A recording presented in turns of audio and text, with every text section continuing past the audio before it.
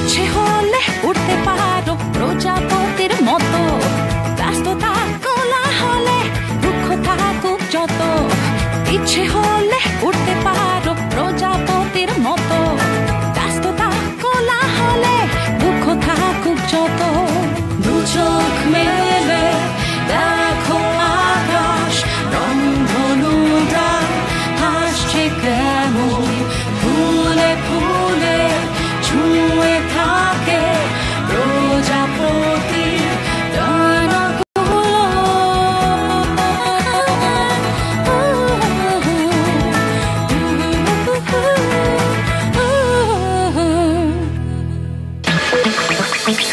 Butterfly effect, রুখে দাও নারী নির্যাতন, কালার্ড বাই ব্লাস্ট। শুরু হয়ে গেল বাটারফ্লাই এফেক্টে রুখে দাও নারী নির্যাতন coloured by blast. And yes, আমরা জানি যে 16 দিন ব্যাপী অ্যাক্টিভিজম চলছে two and violence against women, অর্থাৎ নারী প্রতি যে সহিংসতা এটাকে বন্ধ করে দেওয়ার জন্য আমরা বিভিন্নভাবে চেষ্টা করছি এবং এটাও আমাদের ক্যাম্পেইনের একটি পার্ট।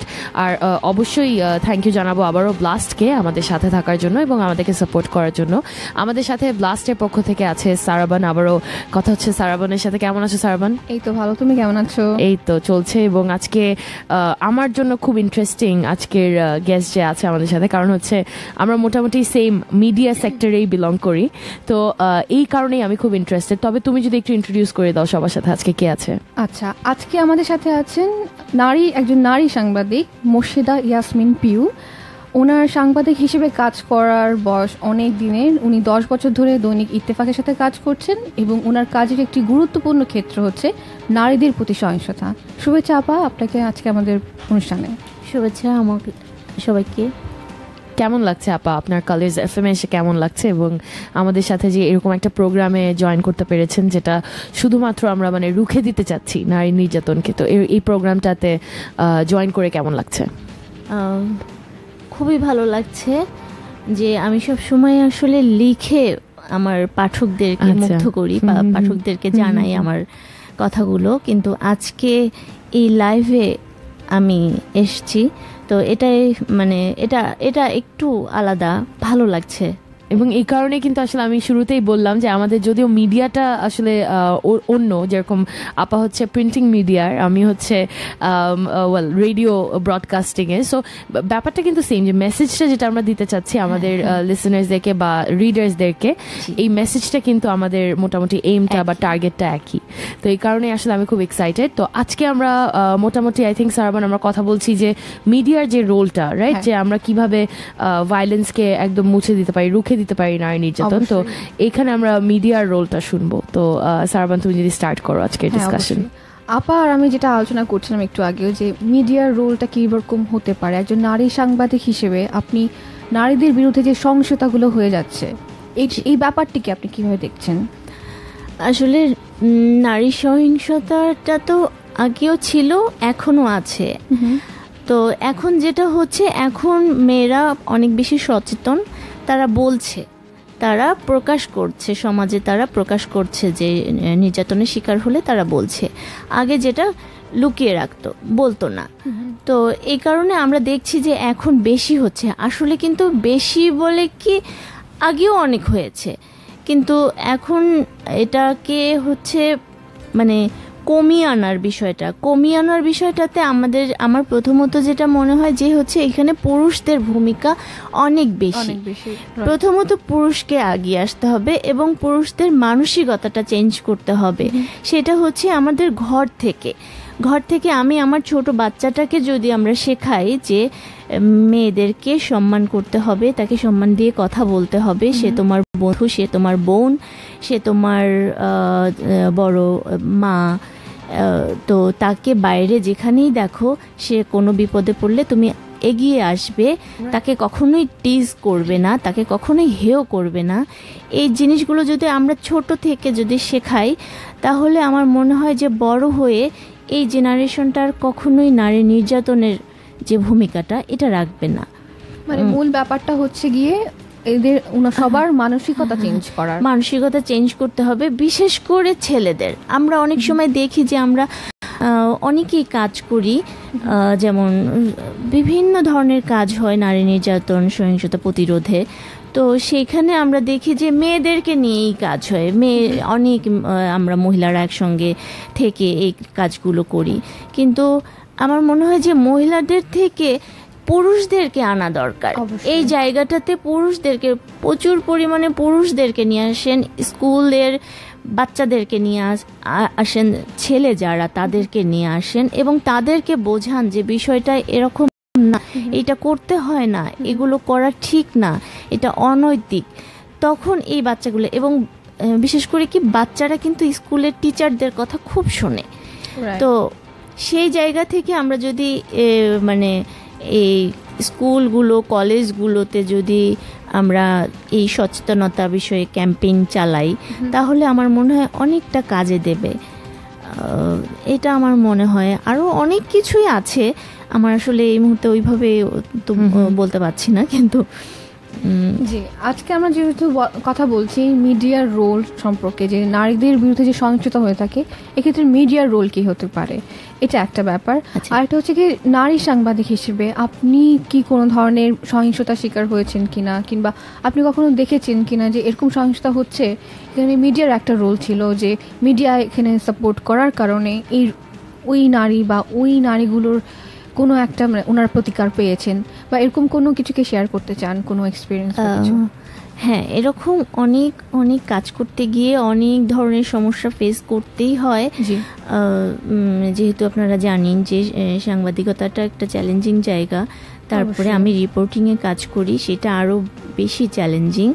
তো এখানে আসলে প্রতিনিয়তই আমরা কিছু না কিছু সমস্যা ফেস করেই কাজগুলো করি।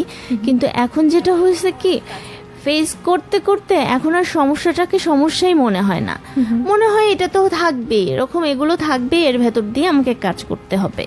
মানে সমস্যাগুলোকে আমরা সমস্যা হিসেবে না দেখে এখন এটা অনেকখানি নর্মালাইজ করার চেষ্টা করে ফেলেছি, যে এটা নর্মাল, হ্যাঁ এটা থাকবেই, এটা থাকবে। যেমন আমি একটা উদাহরণ দিতে পারি, একটা কথা আমার মনে পড়ে, খুব বেশি মনে পড়ে, যে নোয়াখালীতে একটা মেয়ে, সেই মেয়েটা হচ্ছে ঢাকা ইউনিভার্সিটির ইতিহাসে ফার্স্ট ক্লাস ফার্স্ট হওয়া একটা মেয়ে। সেই মেয়েটা প্রেম করে বিয়ে করেছে এবং একটা সময় তাকে হচ্ছে মানে বিয়েটা মেনে নেয়নি তার শ্বশুর বাড়িতে। তারপরেও যখন বিয়েটা যে কোনোভাবে হয়েছে, তাদের একটাই ছেলে, তো বিয়ে হয়ে যাওয়ার পরে শ্বশুর কোনোভাবেই মানে মেনে নিতে পারছিল না। তো একটা সময় দেখা গেল মেয়েটার একটা মেয়ে বাচ্চা হওয়ার 7 দিন পরে সেই মেয়েটা মারা গেল। কেন মারা গেল সেই নিউজটা কোথাও নাই, কোথাও এলো না। 7 দিন পর আমাদের প্রতিনিধি আমাকে সে তার মতো করে একটু লিখে আমাকে পাঠালো, যে আমি যেহেতু এই বিষয়গুলো নিয়ে কাজ করি, আমাকে পাঠালো যে আপা এই ঘটনা, তো এই নিউজটা কোথাও আসেনি। তারা অনেক প্রভাবশালী লোক, শ্বশুরবাড়ির লোকরা, তো তারা এই নিউজটা কিল করে দিয়েছে, একবারে কোনো মিডিয়াতেই আসেনি। তখন আমার শুনে এত খারাপ লাগলো যে ঢাকা ইউনিভার্সিটির মানে ইতিহাস বিভাগ থেকে সে ফার্স্ট ক্লাস ফার্স্ট হওয়া একজন স্টুডেন্ট, সেই মেয়েটার যদি আজকে এই অবস্থা হয় যে তাকে নির্যাতন করে মেরে ফেলা হয়েছে, তাহলে বাংলাদেশের আর চিত্রটা কি? মানে অন্য আর আমাদের এই যে আমাদের 64,000 গ্রামের মেয়েদের অবস্থা কি? তো আমার খুব খারাপ লাগলো। পরে আমি নিউজটা আমার মতো করে আমি লিখে আমি যখন নিয়ে গেলাম আমার নিউজ এডিটরের কাছে, তখন বলল যে এটা তো পুরাতন নিউজ, 7 দিন আগের, তো এটা ভেতরের পেজে দেবে। তো আমি বললাম যে ভাইয়া, তো আমার খুব মন খারাপ, আমি চুপচাপ দাঁড়িয়ে রয়েছি তার পাশে। তখন সে বলছে যে কেন, তুমি কি করতে চাও? আমি বললাম ভাইয়া, এটা যদি নিউজ ভেতরে যায় তাহলে তো ভালো করে সবার চোখে পড়বে না, এটা নিয়ে কোনো কথাই হবে না, এটাও 8-10টা কেচের মতো হয়তো চলেই যাবে, চাপা পড়ে যাবে। তো এটাকে কি, এটা আমি চাই এটা ফ্রন্ট পেজে আসুক। তখন আমার চিফ রিপোর্টার বললো, আমার নিউজ এডিটর বললো যে আচ্ছা ঠিক আছে, এটা ফার্স্ট পেজে দেবো, তুমি খুশি তো? আমি বললাম যে জি আমি খুশি। পরের দিন যখন ওই নিউজটা যখন ফার্স্ট পেজে যখন ছাপা হলো মেয়েটার বিয়ের ছবি একটা, তখন তার বিয়ের 1 বছরও হয়নি, এর মধ্যেই বাচ্চাটা হওয়ার 7 দিনের মধ্যে তার শ্বশুর তাকে মেরে ফেলেছে। সেটা পরে আর কি জানা গেল। তো সেই মুহূর্তে আমরা ওইভাবে জানতাম না মেয়েটা মারা গেছে। তারপরের দিন যখন আমাদের যখন পত্রিকায় ফার্স্ট পেজে যখন নিউজটা আসলো, পরের দিন ঢাকা ইউনিভার্সিটিতে মানববন্ধন হলো। তারপরে অন্য পত্রিকাগুলো সব ফলো আপ নিউজগুলো খুব বড় করে দিল।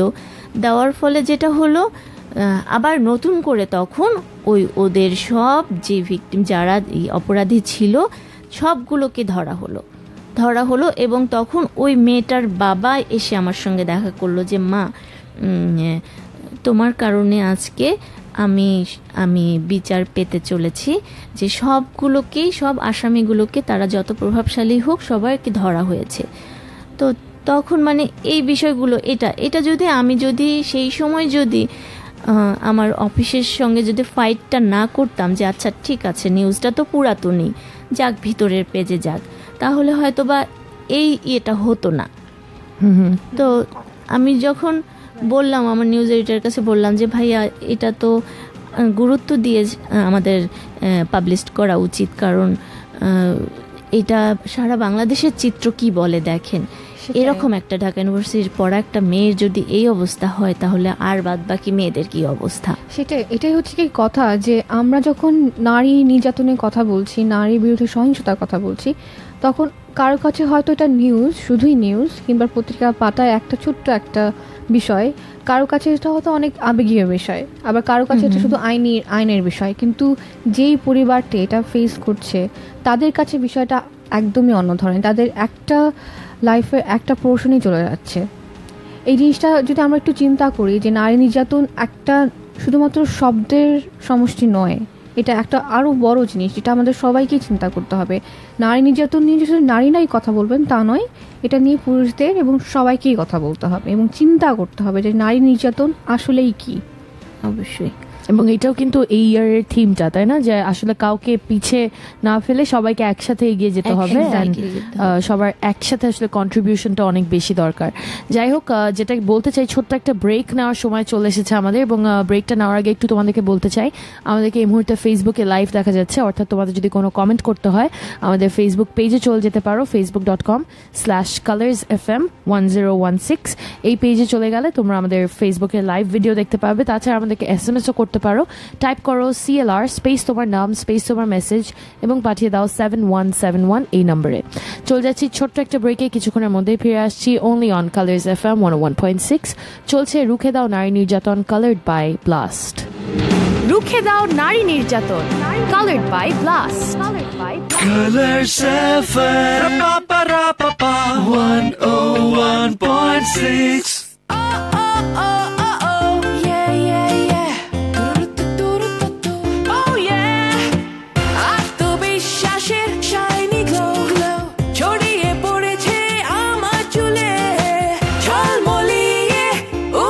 সারাদিন সব বাধা পেছনে ফেলে, মলিনী চুল আর নয় কালো ঝলমলে সব সময়, যেখানে যাই সেখানে সানসিল্কে শাইনে ঝলমলে। সানসিল্ক বিশ্বাস করে মেয়েরা শাইন করবে দিন থেকে রাত পর্যন্ত, তাই সানসিল্ক ব্ল্যাক শাইনে চুলও শাইন করবে ডে টু নাইট। তো শাইন করো দিন থেকে রাত পর্যন্ত।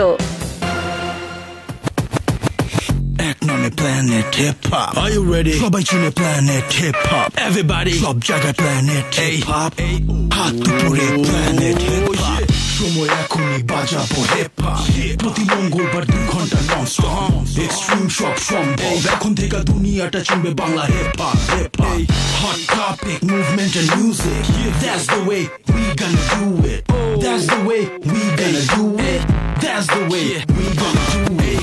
Planet Hip Hop Season 2 প্রতি মঙ্গলবার 9টা থেকে 11টা ColoursFM 101.6 এ সাথে থাকছে ব্ল্যাক জ্যাং।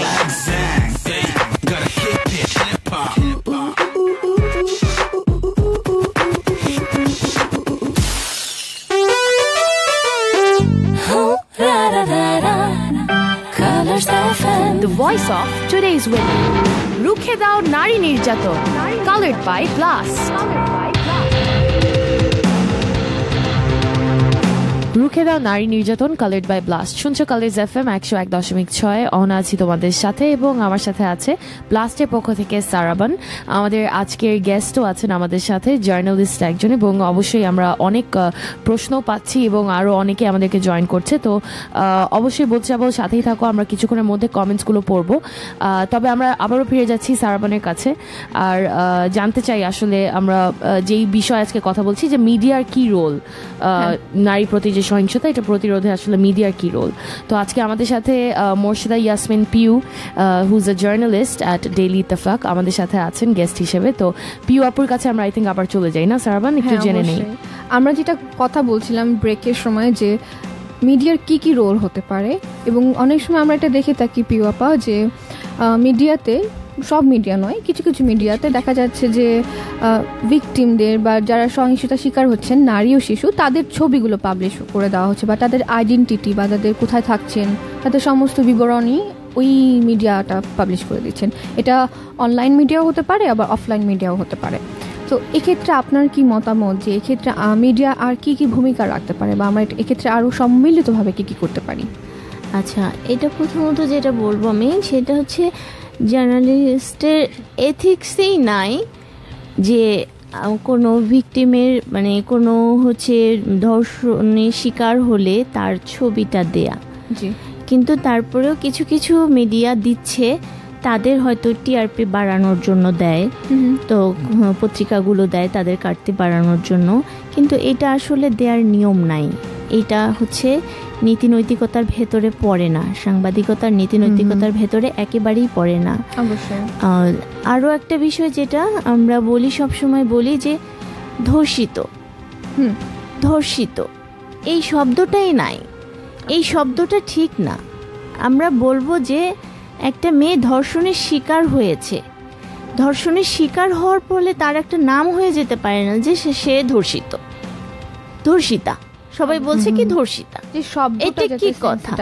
শব্দটা অবশ্যই সমব্যথিপূর্ণ হতে হবে, যাতে করে তাকে আরো ভিক্টিমাইজ আমরা না করি। তাকে সম্মান দিয়ে বলতে হবে সে তো শিকার, এই জায়গাটাতে সে শিকার, সে ধর্ষণের শিকার, এই শব্দটা লিখতে হবে। কিন্তু ম্যাক্সিমাম জায়গায় আমরা দেখি যে লেখে ধর্ষিতা।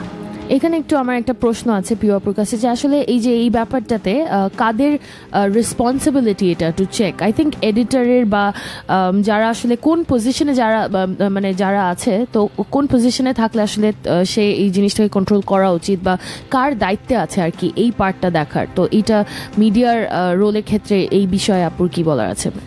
আসলে প্রথমত এই বিষয়গুলো হয় কি, যে সবাই চেক করবে, যে লিখবে, যে আমি যেমন রিপোর্টার, আমি লিখবো, আমাকেও এই বিষয়টা জানতে হবে, আমি এইভাবেই লিখবো। অনেক সময় দেখা যায় কি, পত্রিকাগুলো দেখা যায় শব্দ সংক্ষেপ করতে গিয়ে ধর্ষণের শিকার, এই শব্দটাকে সংক্ষেপ করতে গিয়ে হয়তো তারা লিখে ফেললো ধর্ষিতা। তো সেটা একেবারেই কাম্য নয়, এটা যদি কেউ করে থাকে এটা আমাদের কাম্য নয়, কিন্তু তারপরেও হয়। আচ্ছা, হয়, এটা সবারই দেখার দরকার। আমি দেখবো, তারপরে আমার ডেস্কে দেখবে সাব এডিটর, সে দেখবে। তো তাদেরও যদি আমি লিখে থাকি তাহলে সেটা ঠিক করে দেওয়া দায়িত্ব। কিন্তু এটা অনেক জায়গায় হয় না, অনেক জায়গায় হয় না। তবে এখন অনেক সচেতন, মানে মেইন স্ট্রিমের ম্যাক্সিমাম পত্রিকা এটা আর করে না, লিখে ধর্ষণের শিকার এই শব্দটাই লেখে। আমরাও যেমন সেটাই লিখি, হয়তো দুই একটা থাকি, সেটা তো থাকি ভালো মন্দ মিলে। মানে এখানে আসলে মিডিয়ার যতটুকু রেসপন্সিবিলিটি আছে, আই থিঙ্ক রিডার হিসেবে বা ভিউয়ার হিসেবে আমরা যারা আসলে ফেসবুক ইউজার্স আছি, আমরা দেখা যায় যে আমরা ছোটখাটো সব মানে নিউজই কিন্তু বিশ্বাস করে বসি। মানে এরকম অনেক নিউজ পোর্টাল আছে যে যারা হয়তো বা তারা মানে ইভেন লিগালও না, তাদের কোনো কাগজপত্র নেই বা কিছুই নেই, তারা তাও কিন্তু নিউজ ছাপিয়ে যাচ্ছে আসলে ভিউজ পাওয়ার জন্য। আজকাল মানে যা তা করছে মানুষ, তো এটারই একটা পার্ট। কিন্তু এখানে কিন্তু আসলে রিডার হিসেবে বা ইউজার হিসেবে আমারও কিছু দায়িত্ব থাকে বা রেসপন্সিবিলিটি থাকে, যে আমি কোনটা, আমার এথিক্স থাকবে যে আমি কোনটা বিশ্বাস করব, কোনটা করব না। সো একটা মানে ভ্যালিড একটা পয়েন্ট থেকে যখন আমরা ওয়েবসাইট থেকে নিউজ দেখছি, দেখছি ওটাই আমাদের বিশ্বাস করা উচিত, তাই না? যে কোনো নিউজ পোর্টাল, আরও অনেক মানে নিউজ শব্দটা ব্যবহার করেই কিন্তু অনেক ওয়েবসাইট আছে। সো সব কিছু বিশ্বাস করলে চলবে না, এটাও কিন্তু আমাদের মাথায় রাখা উচিত। আরেকটি ব্যাপার হচ্ছে যে সোশ্যাল মিডিয়া, ফেসবুকের কথা যদি আমরা চলে আসি, যে আমরা ফেসবুকে একটা নিউজ দেখছি, যেটা অহনা বলছে যে নিউজ দেখছি আর সবাই শেয়ারও করে দিচ্ছি। অনেক সময় এমনও হয় যে একটা নিউজ হয়তো আমরা সোশ্যাল মিডিয়া অ্যাক্টিভিজম বা ভালো করতে যেয়েও হয়তো আমরা দেখা যাচ্ছে ওই ভিকটিমটার খারাপ করে বসছি, কারণ ওই ভিকটিমটার ছবি যখন ছাপা হচ্ছে এবং ওটা যখন ভাইরাল হয়ে যাচ্ছে, তার কনসিকুয়েন্সটা কি হতে পারে, এর ফলশ্রুতিতে সে কি কি ধরনের রিস্কের মধ্যে পড়তে পারে, এটা আমাদেরকে চিন্তা করতে হবে, মানে একজন ইউজার হিসেবে আমি এটা অবশ্যই।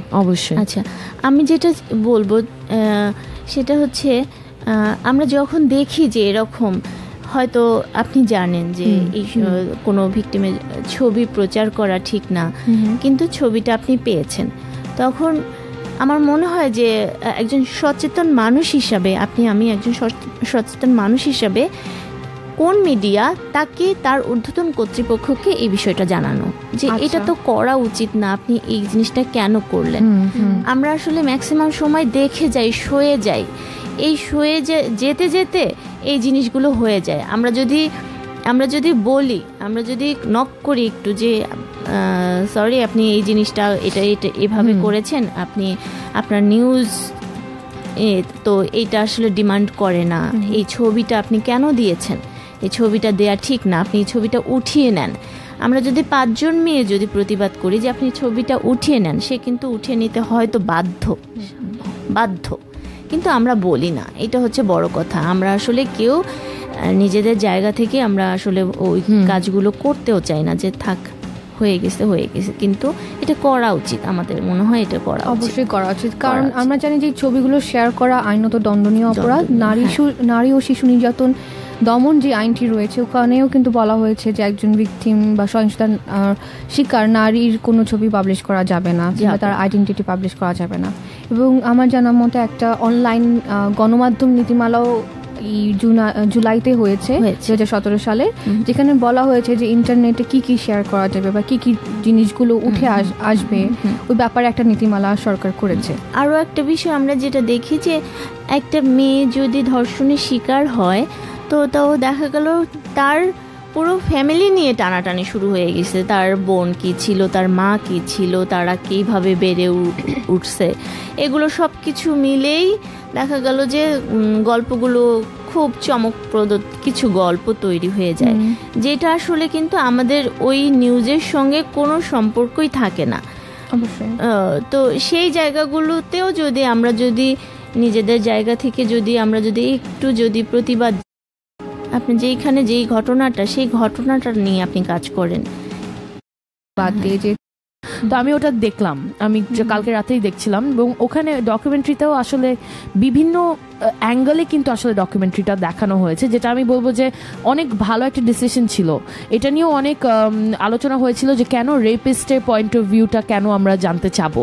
এখানে অবশ্যই জানার দরকার আছে, কারণ তার মেন্টালিটিটা কি, সে কোথায় বিলং করে, সে কিভাবে বড় হয়েছে, কোন এনভায়রনমেন্টে বড় হয়েছে, এই সব কিছু কিন্তু ম্যাটার করছে। সে যে এত বড় একটা ক্রাইম করছে, তার কাছে কিন্তু সেটা ক্রাইমই না। মানে যেটা আমি ডকুমেন্টারিটাতে দেখলাম যে সে খুবই একদম একটা মানে কোল্ড একটা ফেস দিয়ে, একদম স্ট্রেইট একটা ফেস নিয়ে সে বলছে যে মেয়েটার কি দরকার ছিল, এত ভদ্র ঘরের মেয়েরা তো আসলে রাত 9টার সময় বাইরে থাকে না। তার মানেই হচ্ছে যে ওরা মানে যে যারা হচ্ছে এই ক্রাইমগুলো করছে, ক্রিমিনালরা, তাদের মেন্টালিটি কিন্তু এরকম যে তাদের কাছে এটাই ঠিক যে যেই মেয়েরা আসলে রাতের বেলা বাইরে থাকে তাদের সাথে কোনো কিছু করে কোনো ক্রাইম না, এটা কোনো ক্রাইমের মধ্যে পড়ে না, তাদের এটা সে ডিজার্ভ করে। তো এখানে কিন্তু মেইন প্রবলেমটা হচ্ছে রেপিস্টের ইন্টারভিউটা দেখানো না, এখানে মেইন ইস্যুটা হচ্ছে যে সে কি চিন্তা করছে, তার মেন্টালিটি প্রবলেমটা কোথায়, রুটটা কোথায়, এটা বের করা। এবং সেখানেই কিন্তু অ্যাক্টিভলি আমাদের কাজ করতে হবে যে যত সব মানে আসলে লোয়ার কি বলবো, এটা লোয়ার ক্লাসে যারা আছে তাদের কিন্তু আসলে এটা তারা যেভাবে বেড়ে উঠছে, তারা যেই এনভায়রনমেন্টে বেড়ে উঠছে, এইটাও কিন্তু অনেক বড় একটা রোল প্লে করছে যে তারা কি কি ভায়োলেন্স করছে বা তারা কি কি ক্রাইমগুলো করছে। সো এই বিষয়েও কিন্তু আমাদের দেখতে হবে। আর আরেকটা জিনিস যেটা আসলে একটু আগে সারাবান বললো যে আসলে আমরাও মানে কাপড় চোপড় মেয়েদের এটা কিন্তু এখনো হয়ে যাচ্ছে। ইনফ্যাক্ট কয়েকদিন আগে আমি বলেছিলাম যে একটা ভিডিও ভাইরাল গিয়েছে, সো ওই আমাদের কালার্স এফএম এর ভিডিওতেও কিন্তু অনেকজনই কমেন্ট করেছে যে বুকের উপরে কাপড় ছিল না, কেন পর্দা করছিল না, এই কারণে। কিন্তু এখানে কিন্তু আমরা মেইন ফোকাসটাই আমরা মিস আউট করছি, যে এত বড় একটা ক্রাইম বা এত বড় একটা ভায়োলেন্স যে হচ্ছে, এটাই আমরা ফোকাস না করে মেয়েটাকেই দোষী দিচ্ছি। এটাই কিন্তু হয় সাধারণত, রাইট, বা শেমিংও করা হচ্ছে কিন্তু এখানে, রাইট। সো এই ব্যাপারগুলো আসলে ডেফিনেটলি আমাদের মাথায় রাখা উচিত। তো অনেকেই কিন্তু আছে, সো সবাইকে আবারও রিকোয়েস্ট করব যে তোমাদের যদি কোনো প্রশ্ন থাকে, তোমাদের যদি কোনো ওপিনিয়ন থাকে, সেগুলো কিন্তু আমাদের সাথে শেয়ার করতে পারো। টাইপ করো CLR স্পেস দিয়ে তোমার নাম, স্পেস দিয়ে তোমার মেসেজ এবং পাঠিয়ে দাও 7171 এই নম্বরে। তাছাড়া আমাদেরকে কালার্স এফএম এর পেজে এই মুহূর্তে লাইভ দেখা যাচ্ছে, facebook.com/ColoursFM 101.6 এই পেজে। অবশ্যই আমাদেরকে জানাতে পারো তোমাদের যদি কোনো ওপিনিয়ন থাকে। সো আমরা একটু আবারও ফিরে যাচ্ছি সারাবানের কাছে, কিন্তু আমরা একটা পয়েন্ট আউট মিস করে গিয়েছি সারাবান, যে ব্লাস্ট সম্পর্কে আমরা আমাদের লিসেনার্সদেরকে এখনো জানাই নাই। তো আমরা একটু ছোট্ট করে জেনে নিই ব্লাস্ট সম্পর্কে, যেহেতু অনেকেরই প্রশ্ন থেকে থাকে যে ব্লাস্টের ফুল ফর্ম কি, এটা অনেকে জিজ্ঞেস করে। তো আমরা একটু জেনে নিই ব্লাস্ট সম্পর্কে। ব্লাস্ট হচ্ছে গিয়ে একটি আইনগত সহায়তা প্রদানকারী সংস্থা। এখানে আমরা যে সেবাগুলো দিয়ে থাকি তার মধ্যে হচ্ছে মেডিয়েশন বা সালিশ, লিটিগেশন বা মামলা পরিচালনা করার কথা, যেখানে মামলা পরিচালনা করা হয় কোনো রকম ফি ছাড়াই, কোনো রকম টাকা ছাড়াই। আর আমরা এছাড়াও বিভিন্ন মানবাধিকারের বিষয়গুলো নিয়েও আমরা কাজ করে থাকি, এবং আমরা লোয়ার কোর্ট থেকে সুপ্রিম কোর্ট পর্যন্ত আমরা মামলা পরিচালনা করে থাকি, বিশেষত সংবিধান রিলেটেড কোনো ইস্যু, নারী এবং শিশুদের নির্যাতন বিষয়ক ইস্যু, কিংবা এ ধরনের মানবাধিকারের সাথে সম্পৃক্ত যে কোনো ইস্যু নিয়ে। আর আমাদের একটা হটলাইন নাম্বার রয়েছে, যার মাধ্যমে আইনগত সহায়তার জন্য আপনারা যোগাযোগ করতে পারবেন। হটলাইন নাম্বারটা আমি বলে দিচ্ছি। হটলাইন নাম্বারটি হচ্ছে 01-715-220-220। আবার বলছি 01-715-220-220। ওকে, সো আই থিঙ্ক আমরা আরেকটা ছোট্ট ব্রেক নিয়ে নিব, এবং ব্রেক থেকে ফিরে এসে তোমাদের বাকি যে প্রশ্নগুলো আছে সেগুলো আমরা পড়ে নিব। সো সাথেই থাকো, শুনতে থাকো কালার্স এফএম 101.6। চলছে রুখে দাও নারী নির্যাতন, coloured by blast. Stay tuned. রুখে দাও নারী নির্যাতন, coloured by blast. Colors FM 101.6। দূরত্ব ভুলে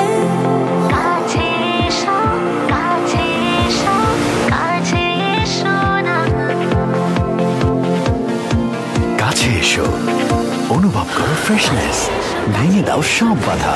অ্যান্টি-জার্ম মাউথওয়াশের ফ্রেশ শক্তিতে নতুন fresh close up ever fresh toothpaste, 12 ঘন্টা পর্যন্ত সতেজ নিঃশ্বাস। ঘুরছে এখানে, ঘুরছে সেখানে, ঘুরছে রে, ঘুরছে রে, ঘুরছে এখানে, ঘুরছে। স্পিনটস ঘুরাবে সবাই, কারণ 2টি মেন্টস অরেঞ্জ কিনলেই 1টি স্পিনটস ফ্রি। খাও মেন্টস, ঘুরাও স্পিনটস, কালেক্ট করো সবগুলো। মেন্টস কে না বলে কে, সখী ভাবনা কাহারে বলে, প্রাণ চায় চক্ষু না চায়, মোর ভাবনা রে কি হাওয়ায় মাতালো। রবীন্দ্রনাথ ছিল, আছে, থাকবে একাল সেকাল সব কালের গান পাগল মানুষের জন্য শুধু রবীন্দ্রনাথ। শোনো কালার্স এফএম 101.6 আজিজুর রহমান তুহিনের সঙ্গে মাসের প্রথম, তৃতীয় ও পঞ্চম বুধবার রাত 9টায়। Colors FM 101.6। রুখে দাও নারী নির্যাতন, কালার্ড বাই ব্লাস্ট।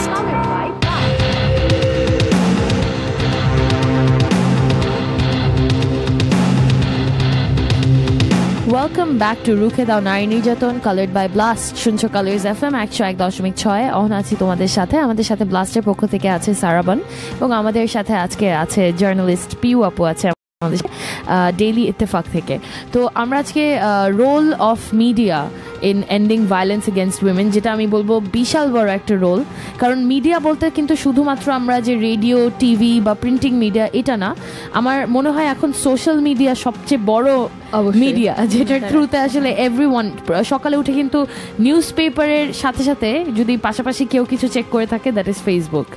তো সবাই আসলে সোশ্যাল মিডিয়াটাকে অনেক বড়ভাবে দেখছে। তো এই যে প্রত্যেকটা মিডিয়ারই কিন্তু একটা রোল আছে বা একটা দায়িত্ব আছে যে আমরা আসলে কি কি করতে পারি টু এন্ড ভায়োলেন্স, আসলে নারীর প্রতি যে সহিংসতা এটা হচ্ছে। তো বিভিন্ন মানে বিভিন্ন সাইড থেকে আমরা জানার চেষ্টা করছি। তো এখন আই থিঙ্ক আমরা আবারও চলে যাবো আমাদের গেস্টের কাছে। সারাবান, তোমার যদি কোনো প্রশ্ন থাকে, কিছু বলার থাকে? কথা তো একটাই যে মিডিয়ার কি রোল হতে পারে, রাইট? তো পিউ আপা, আপনার কি মনে হয় যে এই ধরনের যে সহিংসতাটা হচ্ছে, অনেক অ্যাগ্রেসিভ ধরনের সহিংসতা হয়ে থাকে নারীদের বিরুদ্ধে, রাস্তাঘাটে হয়ে থাকছে, যে অনেক সময় আমরা এমন সিচুয়েশনে পড়ছি যে কিছু বলারও থাকে না, কিংবা বলতে গেলেও দেখা যাচ্ছে যে আমরা রাস্তাঘাটে কারো হেল্পও পাচ্ছি না, রাইট? তো এক্ষেত্রে আপনার কি মতামত যে এক্ষেত্রে মিডিয়ার কি রোল হতে পারে, কিংবা এই কারণগুলো আসলে কি? আসলে মিডিয়ার যে রোলগুলো সেটা তো একটু আগে আমি বললামই। তারপরেও যেটা আমার মনে হয় যে আমাদের সমাজের যে ইয়েগুলো, দায়িত্বগুলো সেটা হচ্ছে তোমার প্রথমে হচ্ছে আমরা দেখি যে অনেক শিশু, আমাদের পথ শিশু, যাদের বাবা মার বিচ্ছেদের কারণে বা যে কোনো কারোর সাথে তারা রাস্তায় বেড়ে উঠছে। তো এই বাচ্চাগুলো কিন্তু আদর ভালোবাসা পায় না। হয়তো কোথাও পয়সা চাচ্ছে, তাকে একটা লাথি দেওয়া হচ্ছে, দূর দূর করে তাড়িয়ে দেওয়া হচ্ছে। তো এই বাচ্চাগুলোর ভেতরে কিন্তু ভালোবাসা তৈরি হয় না। এই বাচ্চাগুলোই যখন বড় হয় তখন কিন্তু তাদের ভেতরে আর ওইটা কাজ করে না যে সে মা বা সে বোন, তার ওড়নাটা টেনে ধরা যাবে কি যাবে না, বা এটা আমার খারাপ কাজ কি মন্দ কাজ কি ভালো কাজ, এটা তাদের ভেতরে কাজ করে না। তো এই শ্রেণীর বাচ্চাগুলো কিন্তু এরাই একটা সময় বড় হয়ে দেখা গেল যে এই ভায়োলেন্সগুলো বেশি করে। আচ্ছা, আমার দেখা মতে এখন কিন্তু আমি দেখি না যে ইউনিভার্সিটির ছেলেপেলেরা বা স্কুলে পড়া ছেলেপেলেরা কখনোই টিজ করে, এটা আমি কিন্তু দেখি না। আপনারাও খেয়াল করবেন যে চারপাশ দিয়ে তাকালে দেখবেন যে ইউনিভার্সিটির ছেলেরা বা স্কুল গোয়িং বাচ্চারা কিন্তু কখনোই টিজ করে না। করলে হয়তো খুব রেয়ার কেসে, কম হয়, হয়তো অনেক বন্ধু বান্ধব একসঙ্গে, তার মধ্যে হয়তো একজন করছে, কিন্তু এটা কমে গেছে। কিন্তু এটা মূলত করে এখন এই যে যারা মানে আমার এটা বললেও আমার ঠিক হবে না হয়তো বলা, যে রিকশাওয়ালা বা এটা বলাও ঠিক হবে না এখন। আসলে জাজমেন্টাল যখন মানে হতে হয় তখন কিন্তু আসলে আমরা চাই না যে আমাদের বলা মানে এই না যে সেই ক্লাসই করেই যাচ্ছে, সেটা না। কিন্তু এটার মানে হচ্ছে যে বিভিন্ন ক্লাস থেকেই কিন্তু আসলে ভায়োলেন্সটা আসছে। তো এটা অবশ্যই মানে এটা মানে নোটিসেবল যে আসলে রাস্তাঘাটে বা পথ শিশু যারা, তারা হচ্ছে এমন একটা এনভায়রনমেন্টে বড় হচ্ছে যে তারা রেসপেক্টটা কি বা নারীদেরকে রেসপেক্ট কেন করবে, এই বিষয়টাই তাদের মাথার উপর দিয়ে যাচ্ছে। তো আমি একটা এক্সপিরিয়েন্স শেয়ার করতে চাবো যে বনানী 11 মতো এত কমার্শিয়াল একটা রোড, এত বিজি একটা রাস্তায়, সেখানে সবসময় মানুষ থাকে, সবসময় পুলিশ আছে, সাধারণ পথচারী সবাই কিন্তু আছে। তো এইখানে সব ক্লাসের মানুষই কিন্তু আছে। সো এরকম একটা রাস্তায় সেদিন আমি হেঁটে যাচ্ছিলাম একটা খাওয়ার দোকানের সামনে দিয়ে। তো দেখলাম যে কয়েকটা, যেটা আপনি বললেন যে আসলে পথ শিশুর মতোই দেখতে ওরা, তো ওরা হচ্ছে 3-4টা ছেলে এবং একটা মেয়ে ছিল। তো মেয়েটার হাত একটা ছেলে একদম পুরো, এটা কি বলে, মানে একদম এরকম মটকায় ধরেছিল, মানে সে একদম মানে বোঝাই যাচ্ছে যে সে যে মেয়েটাকে হার্ট করার চেষ্টা করছে বা আঘাত দেওয়ার চেষ্টা করছে। সো এমন সময় 4টা ছেলে কিন্তু পাশে এসে দাঁড়িয়ে, মানে বোঝা যাচ্ছে যে একটা গ্যাংয়ের মতো আর কি। তো আমি কিন্তু ওখানে হেঁটে গেলাম, গিয়ে আমি কিন্তু ছেলেটার দিকে কথা বলি না, আমি স্ট্রেট মেয়েটাকে জিজ্ঞেস করেছি যে তোমার কি কোনো সমস্যা হচ্ছে। তো ও আমার দিকে তাকালো, তাকিয়ে ওই ছেলেটার দিকে তাকিয়ে সে আমাকে বললো, না আপু, আমি বলছি তুমি ভয় পাবে না, তোমার যদি হেল্প লাগে তুমি এখন বলো, আর তুমি না বললে কিন্তু আমি তোমাকে হেল্প করতে পারবো না। তখন কিন্তু পাশের ছেলেটা আমাকে খুবই বাজে ভাষায় সে বললো যে আপনার কি এখানে, আপনার কেন কিছু করতে হবে, আপনি কে বলার। তো এই জিনিসটা যে আমি যে এগিয়ে যাচ্ছি বা আমি যে বলছি, এটা কিন্তু অবশ্যই একটা মানে সাহস লাগে বলা। কিন্তু দেন এগেন যার সাথে নির্যাতনটা হচ্ছে সে যদি আমাকে না বলে যে আমার হেল্প দরকার, বা সে আমাকে মানে ব্যথা দিচ্ছে বা সে আমাকে কোনোভাবে ক্ষতি করার চেষ্টা করছে, তাহলে কিন্তু আমি তাকে হেল্প করতে পারবো না, ইভেন আমি যদি চাচ্ছি, কারণ আমি তো জানি না ঘটনাটা কি। তো এটা কিন্তু অবশ্যই মানে এই সাহসটুকু আমাদের থাকতে হবে যে যখন কেউ তোমাকে হেল্প করতে চাচ্ছে কেউ সাপোর্ট করতে যাচ্ছে, তুমি আশেপাশে না তাকিয়ে তুমি স্ট্রেট বলো যে আমার কষ্ট হচ্ছে, আমাকে প্লিজ হেল্প করেন, আমাকে আমার সাপোর্ট লাগবে, এটা বলতেই কিন্তু অনেকে হেজিটেট করছে। ওই যে এই যে একটা ব্যাপার চলে আসে যে মানুষ কি বলবে, আমার সম্মান কি হবে, কিন্তু সম্মান কি, এটা কি আমার সম্মান যাবে যখন কেউ আমাকে হ্যারাস করছে? সম্মান তো তারই যাবে যে কিনা হ্যারাস করছে, যে এই কাজটা করছে, তাই না? এটাই তো হওয়া উচিত, এটাই ব্যাপারটা আসলে, এটাই আমাদেরকে বুঝতে হবে। এর সাথে সাথে কিন্তু রাস্তার আশেপাশে যারাই ছিল, যারা এই ঘটনাটা দেখেছে, ওখানে রিক্সাওয়ালারা ছিল, পুলিশ ছিল, নর্মাল স্টুডেন্টসরা ছিল, কেউ কিন্তু এগিয়ে আসে নাই, সবাই কিন্তু সবাই দেখছে যে ওকে মারছে বা ওর সাথে কোনো একটা ভায়োলেন্স অ্যাটিটিউড দেখাচ্ছে। তো এই ব্যাপারটা, এটা যে আমরা যে এগিয়ে আসতে চাই না, আমরা ভাবি কি যে এটা তো ওদের পার্সোনাল ম্যাটার, আমরা না যাই। ইনফ্যাক্ট লাস্ট ইয়ার আমাদের একটা ক্যাম্পেইন ছিল, সারাবান, আমি জানি না তুমি খেয়াল করেছো কিনা, ওটাতেও আমিই ছিলাম, এবং দুর্নীতি দমন কমিশনের সামনে আমরা একটা অ্যাক্ট করেছিলাম, যেখানে হচ্ছে আমি একটা কাপল হিসেবে, একটা কাপলের মানে আমি হচ্ছে মেয়েটা, এবং আমার সাথে মানে এমন ভাবে দেখানো হয়েছিল যে আমার সাথে যে পার্টনার, সে আমার উপরে চিল্লাচিল্লি করছে, সে আমাকে হাত ধরে টেনে রিকশায় উঠাচ্ছে। তো আমাদের জিনিসটা ছিল যে আশেপাশে মানুষের রিয়াকশনটা কি হয়, কেউ এগিয়ে আসে কি না থামানোর জন্য। কেউ আসে নাই, সবাই তাকালো, সবাই গোল হয়ে দাঁড়ায় দেখলো পুরো ব্যাপারটা। এখানে কিন্তু ক্যামেরা কিছু নাই যে তারা বুঝবে যে এখানে কিছু অ্যাক্টিং হচ্ছে। তো এটা শেষ হওয়ার পর আমরা জিজ্ঞেস করলাম যে আপনারা কেউ আসলেন না কেন? তো তখন বললো কি, এটা তো আপনাদের ঘরোয়া ব্যাপার, আপনারা বাসায় গিয়ে এটা সলভ করেন, আপনারা রাস্তাঘাটে কেন চিল্লাচিল্লি করবেন? সো এখানে আমাদের মেন্টালিটিটা বোঝা যায় যে এখানে ভায়োলেন্সটা ম্যাটার করছে না, এখানে মানুষ প্রিভেসিটাকে বেশি প্রায়োরিটি দিচ্ছে, যে এটা তো ওনাদের মানে নিজস্ব ব্যাপার, এখানে আমি না যাই। কিন্তু এখানে এটা দেখছে না যে উপরে যে চিৎকার করা হচ্ছে, তাকে হাত ধরে টেনে রিকশায় উঠানো হচ্ছে, এখান থেকেও যে অনেক বড় একটা ক্রাইম হতে পারে, তাই না? পরে মেয়েটা কই গেল, পরে তার সাথে কি হবে, এগুলো কিন্তু কেউ দেখছে না। এবং এটা যে তুমি যে বলো প্রাইভেসির ব্যাপার, প্রাইভেসির ব্যাপার থেকেও তাদের মনে হয় যে এখানে তো ছেলেটা আছে যে কিনা ডমিনেটিং একটা পজিশনে আছে ওই মেয়েটাকে ডমিনেট করার জন্য, সো আমি কেন আগাবো? এটা তো হচ্ছে। কিন্তু যদি এটা দেখা যেত, যদি এটা আমার অপিনিয়ন, যে মেয়েটা চিৎকার করছে, ছেলেটা একটু ভয় পাচ্ছে, তাহলে হয়তো মানুষ জিজ্ঞেস করতে যেত যে কি হচ্ছে।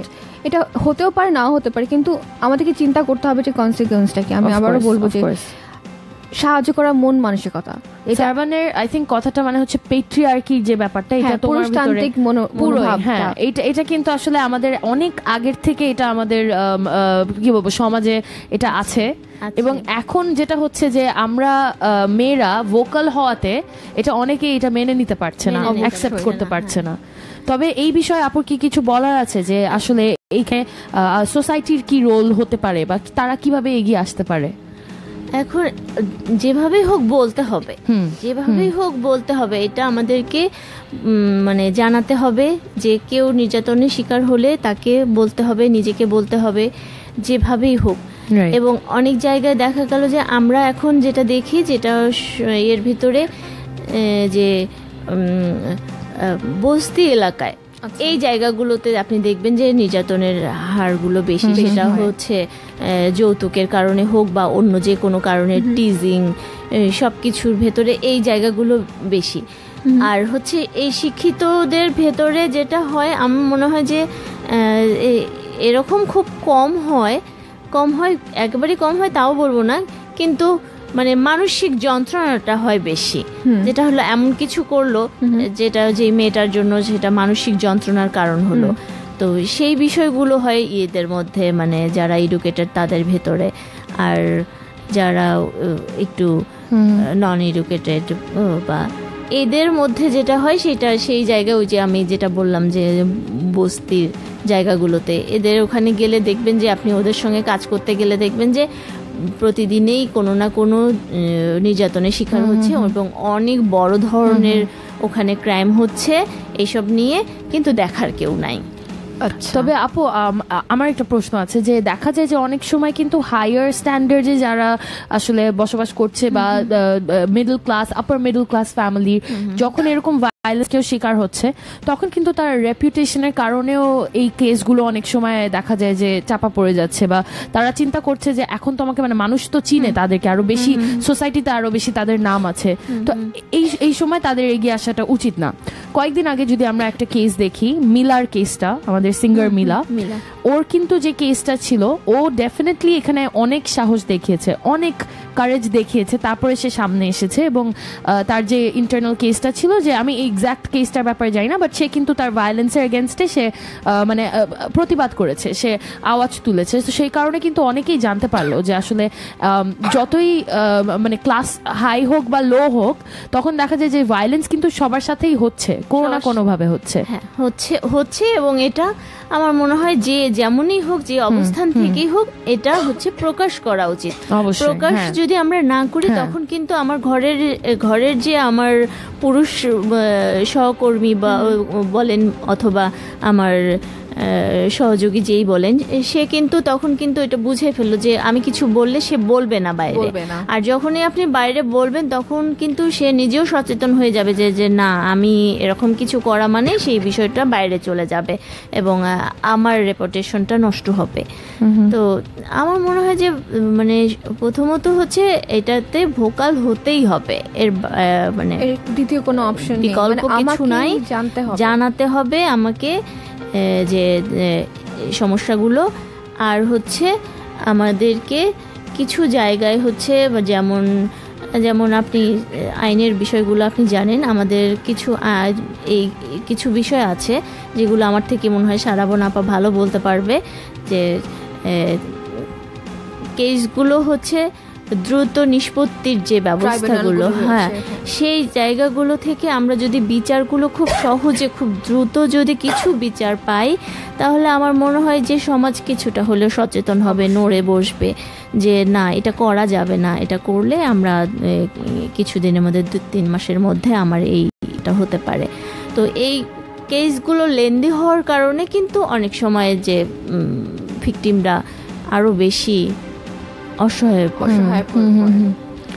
আচ্ছা, তো আমরা আরেকটা লাস্ট যেটা বলতে চাই যে তোমাদেরকে আমরা অলমোস্ট শেষের দিকে, সো তোমাদের যদি কোনো প্রশ্ন থাকে বা আমাদের সাথে কোনো ওপিনিয়ন শেয়ার করা থাকে, অবশ্যই আমাদেরকে জানাতে পারো ফেসবুকে পেজে, আমাদের facebook.com/ColoursFM 101.6-এ।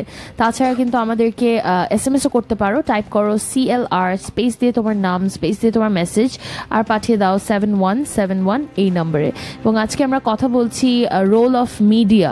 তো আমরা অবশ্যই আবারও একটু ফিরে যাব আমাদের গেস্টের কাছে এবং জানতে চাই যে আসলে আমরা যেহেতু একদমই শেষের দিকে আজকে, তো আমরা শেষ করার আগে যদি আবার কোনো মেসেজ থাকে আমাদের লিসেনার্সদের জন্য, আমাদের ভিউয়ার্সদের জন্য উদ্দেশ্যে, যে তারা কি করতে পারে, বা মিডিয়ায় যারা কাজ করছে তারা আরও কি করলে আমরা সহিংসতা কমিয়ে আনতে পারবো বা হেল্প আউট করতে পারবো, সো এই বিষয়ে যদি আবার কিছু বলার থাকে। আমি যেটা বলছি সেটা হচ্ছে, আমরা যেহেতু লিখে মানে সচেতনতাটা বাড়াই, তো সেক্ষেত্রে অনেক ঘটনা আছে আমরা জানি না, কোথাও একটা কোনো এরকম দুর্ঘটনা হলো আমরা জানি না, আমাদেরকে প্রথমত জানাতে হবে, আমাদেরকে এগিয়ে আসতে হবে, আমাদেরকে জানাতে হবে, জানালে আমরা আমাদের জায়গা থেকে যেটা করা দরকার আমরা অবশ্যই সেটা করব এবং কন্টিনিউ প্রসেসে আমরা এটা করছি। যেমন আমাদের ডেইলি পেজ আছে, সেটার মধ্যে ছাড়াও আমাদের নারীদের জন্য একটা পাতা আছে, আমাদের ইত্তেফাকে একটা মহিলা অঙ্গন নামে একটা পাতা আছে, সেখানে আমরা এই জিনিসগুলো আরও বেশি বড় করে আমরা এটা তুলে ধরতে পারি। তো আমরা সব বিষয়গুলো জানি না, সব বিষয়গুলো সারাদিনে সব বিষয়গুলো জানার আসলে সুযোগও হয় না, তো আমরা যতটা পারি চেষ্টা করি। তারপরেও আপনাদের যখন যেখান থেকে এরকম কিছু জানবেন, কোনো দুর্ঘটনা, ভায়োলেন্স, তো আপনারা আমাদের কাছে আসবেন, আপনারা জানাবেন আমাদেরকে, আমরা আমাদের মিডিয়ার তরফ থেকে যেটা করণীয় দরকার আমরা সব কিছুই করতে চাই এবং আমরা অবশ্যই চাই যে নারী নির্যাতনের এই ঘটনাগুলো যেন কমিয়ে আসে এবং আমরা চাই না যে আরেকটি নারীও যেন নির্যাতনের শিকার হোক, এটা আমরা কখনোই চাই না। সবাই যেন ভালো থাকতে পারে, এটাই আমাদের চাওয়া। অবশ্যই, এবং এর সাথে যোগ দিতে চাবো যে আমাদের এই প্রোগ্রামটা রুখে দাও নারী নির্যাতন, আমাদের সাথে আছে ব্লাস্ট এখানে, এবং ইটস কালেক্ট বাই ব্লাস্ট যেটা আমরা বলে থাকি। তো ব্লাস্টকে আবারও অনেক অনেক ধন্যবাদ আমাদের সাথে সাপোর্ট হিসেবে থাকার জন্য। আর সারাবান, তোমাকে অনেক ধন্যবাদ। সো আজকের জন্য আমরা এখান থেকে বিদায় নিচ্ছি, আবারও ফিরে আসবো আগামীকাল। আশা করি তোমরা সবাই সাথেই থাকবে। আমরা এই 16 দিন যেটা অ্যাক্টিভিজম চলছে 25শে নভেম্বর থেকে 10 ডিসেম্বর পর্যন্ত, আমরা প্রত্যেক দিনই আসলে এমন একজন গেস্টকে আমরা আমাদের সাথে পেয়ে যাব এই সময়টাতেই, 5:15 থেকে। সো সাথেই থাকো, শুনতে থাকো কালার্স এফএম 101.6। আজকের জন্য এখান থেকে বিদায় নিচ্ছি ফ্রম রুখে দাও নারী নির্যাতন, কালার্ড বাই ব্লাস্ট। রুখে দাও নারী নির্যাতন, কালার্ড বাই ব্লাস্ট।